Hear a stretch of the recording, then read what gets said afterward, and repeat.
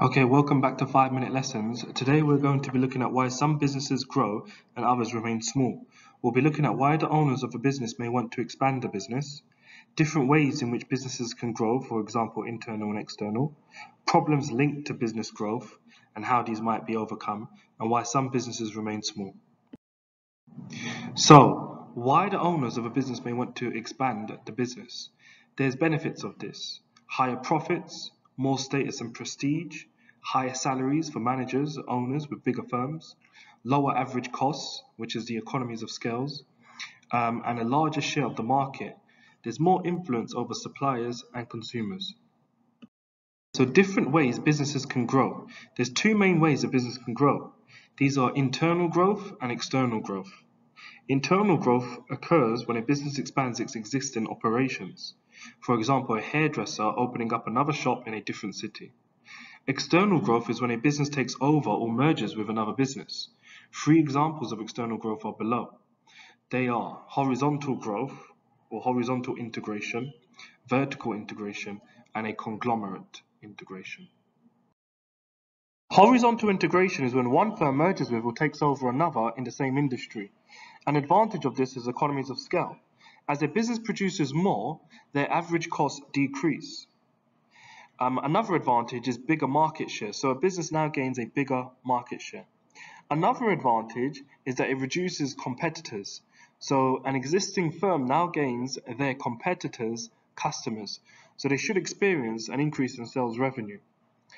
A negative is that yes, competitors are reduced, but this means that consumers' choices are limited. And it also means that the existing firm has less incentive to innovate and produce different or new goods and services. An example of horizontal integration is Marriott's acquisition of Starwood Hotel and Resort. Vertical integration is when one firm merges with or takes over another in the same industry but at a different stage of production. We have forward vertical, which is integration which takes place closer to the final consumer. For example, a farmer who now sells his crops at a local grocery store, or a vehicle manufacturer buying a car showroom business. We've got backwards vertical, which is integration closer to raw materials. A real life example of this is Apple buying a microchip supplier called Dialog in 2018. Now the positives of this is that you get to control the supply chain.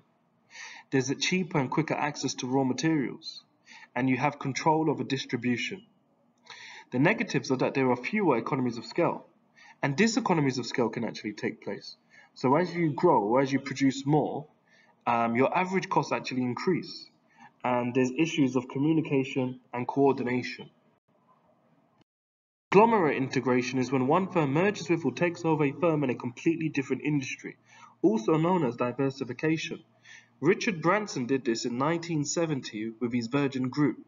He was initially just a mail order record shop, but then they diversified and they've got airlines, railways, gyms, and they've even got a phone company. The positives of this is that it spreads risks.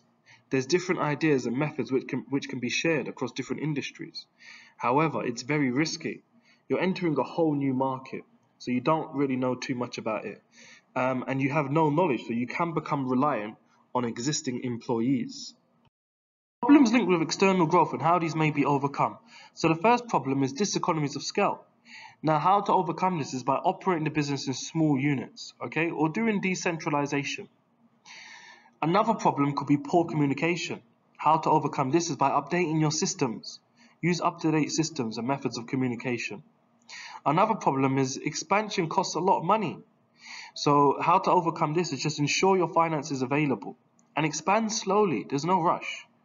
Another problem is integrating is actually difficult. There's different management styles in different industries and different companies.